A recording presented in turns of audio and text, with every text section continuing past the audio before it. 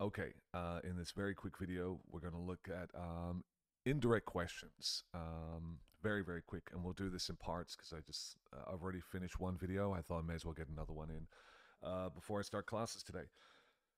So let's look at direct questions and see how things roll. All right, with a direct question, we know we're starting in one of two places. If I have an object and I want to confirm an object with you, let's say my object is Mastodon. It's a rock band, kids. And my verb would be like. So I have that object, so where am I going to start? Well, I'm going to start here. I'm going to have this A, B, C, D. So my direct question will look like this. Do you like Mastodon? Simple. If I don't have an object and I'm trying to discover an object, well then I'll start over here. And it'll be A, B, C, D, which will be what music do you like?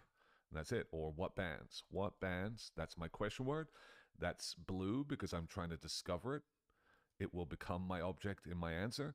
And then we have auxiliary, subject, verb. Easy.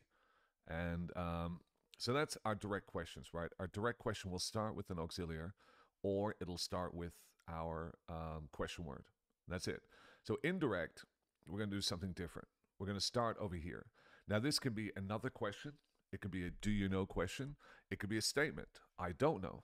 It could be another statement. For example, I was wondering, which is us saying that there was a question in my head a minute ago, and this is what the question was. So it's a way of asking a question without asking a question. But either way, we're going to do something different here. Our focus with the indirect is to get rid of the auxiliary. The auxiliary is what kind of makes things into a question for us. So we're going to come here and say, for example, I don't know where they and then live. And so we're going to pull this away entirely. And so we'll say here, let me see if it's, let's say we're looking at this question here. What bands do you like? Well, I'd start with I don't know. So that's my first point here, A.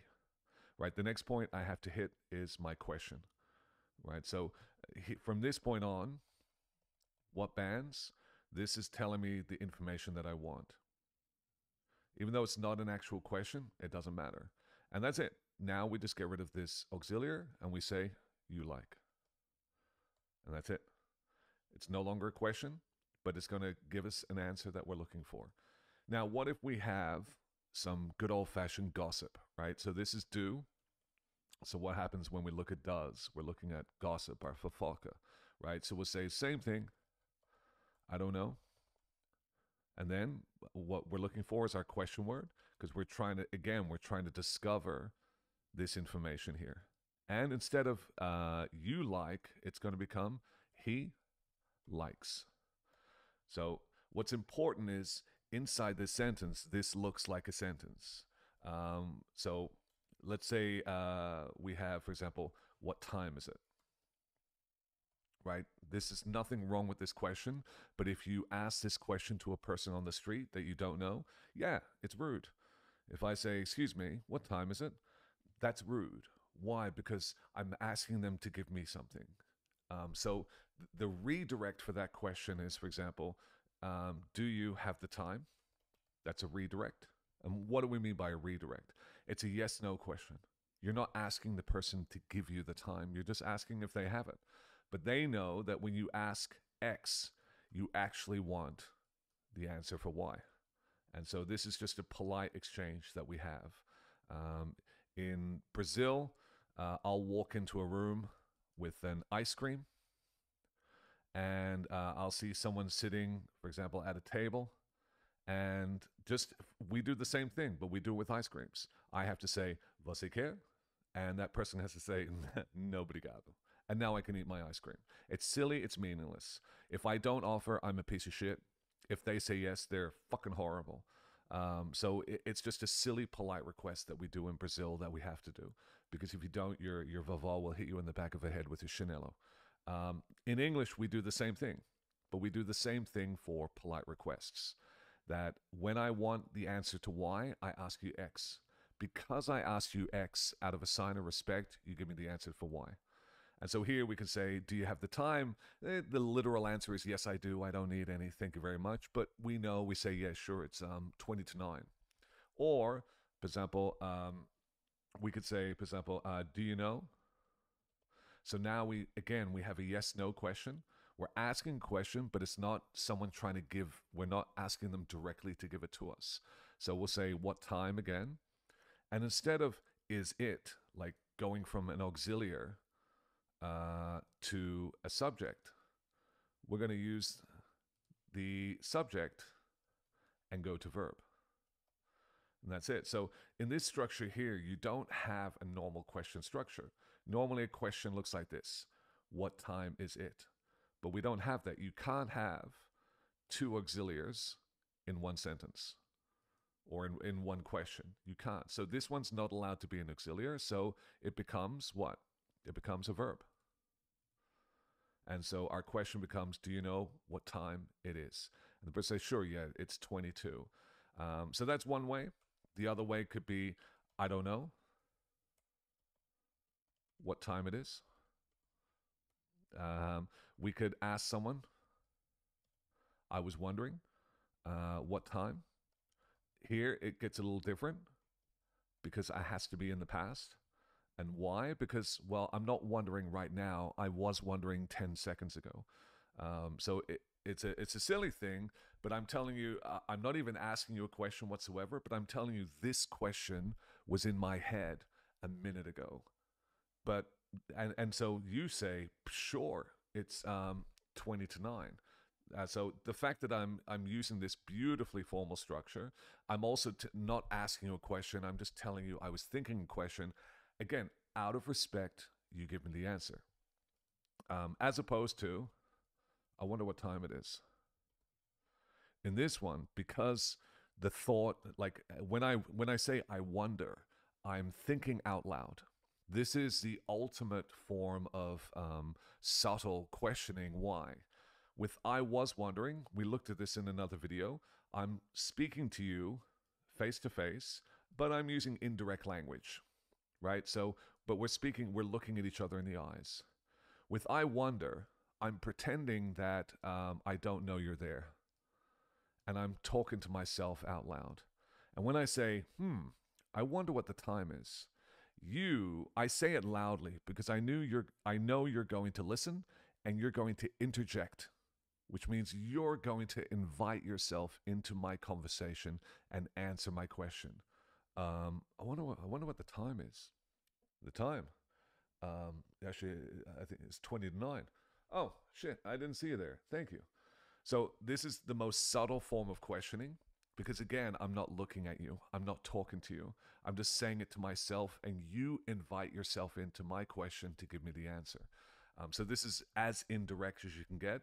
This is also where, it's how we start conversations a lot of the time, and most of the time we can start we can use it well for gossip because we love to gossip. We love to talk about other people. Just on very quickly, I don't know if I have time for this, but the one thing we can't do is this. For example, we can say, I wonder where I live. I wonder where she lives. I wonder where we live. The only thing you can never say is, I wonder where you live. We can use I wonder, which is thinking about a person and vocalizing it in the same moment. We can do it about we, she, he, it, I, and they. But I can't do it about you. And the reason is because it's creepy. Very, very creepy. It's a violation. So I'm allowed to wonder about you earlier. Hey, man, listen, I was wondering where you lived. Yeah, sure, man. I live blah, blah, blah, blah, blah. I'm not going to say it online. But I can't say, I wonder where you live. No, it's fucking creepy. It's weird. This is the same effect as when you walk into an elevator and someone else walks in. You don't feel uncomfortable because it's a person beside you. You feel uncomfortable because you're in their thoughts. It's a violation. When you walk into a party or into a room and 50 people all look at you, you don't feel uncomfortable because 50 people are looking at you. You feel uncomfortable because 50 people have you in their thoughts and you know about it. That's what's creepy about it. It's a violation. We don't like to be in other people's thoughts. We can have been in someone else's thoughts, that's fine, more or less. But when we know that people are staring at us and lingering us right now, it's uncomfortable. That's why girls feel shitty when they walk into bars, because dudes are just staring at them and leering at them. And they know they're in those dudes' thoughts, usually in kind of fucked up ways. So this we can't do. So to solve that problem, anytime I talk directly to you, I always do it in this way. So it's okay if I say I was thinking about you. It's just really fucking creepy to think about you while I'm sitting in front of you or beside you. As well, because the idea with I wonder, I'm not actually talking directly to you. So that's what makes all that creepier as well. Because we're saying it out loud. There's just a thought in our head that's vocalizing, which on its own is kind of an insane thing. I had a neighbor who used to do this. She used to walk past my gate, just randomly looking in my window saying, "Este vagabundo estranjero y mozo." She had no idea that the thoughts she was thinking were coming out of the radio in the front of her face. So that's really what I wonder is, right? It's that we have no filter, and what is normally a quiet thought is now kind of projecting through our mouth, which is fine when we're doing gossip, right? But it's not when we're sitting next to a person and they're not invited into the conversation. So that's very quickly, there's some examples of indirect speech. So our direct speech, let's just do a quick refresher because I really do have to go and teach some classes here. Shit. Our direct speech, don't complain about my swearing, by the way, because fucking Irish Australian and 7 years in Sao Paulo. So, far to say. Let me see. So a direct question, right? When we're confirming something, it's A, B, C, and D. Easy. When we're searching usually for objects, it's A, B. How's it going, buddy? C, and then we end here on our verb, D. But when we're doing an indirect, we start over here. So we start with a sentence, or we start with a new question, usually like a do you know question, because it requires nothing of the person. It's just a yes or no answer. And so we go from A, then we come over here. Let me clean this up a little bit. Then we come over here, we go A, B, then we leave this out altogether. We don't care. C, and then, of course, the verb D. And so in both those cases, it's A, B, C, D, A, B, C, D, A, B, C, D. And that's it. In another video, I might come back and clarify all of that a little bit more. But for now, I have to go teach, earn some actual money, because these videos, they're fun, but they don't pay my rent. As always, love the people who love you. Everybody is just a piece of shit. That's Fluke the cat. And my other cats are around here somewhere. And there's also some new fucking pictures and shit behind me, and new microphones. These investments are for you. They're not. That's it. Whatever the next video is, which will be 6 months, 6 years, 6 weeks, or maybe tomorrow. I have no idea. But that's it.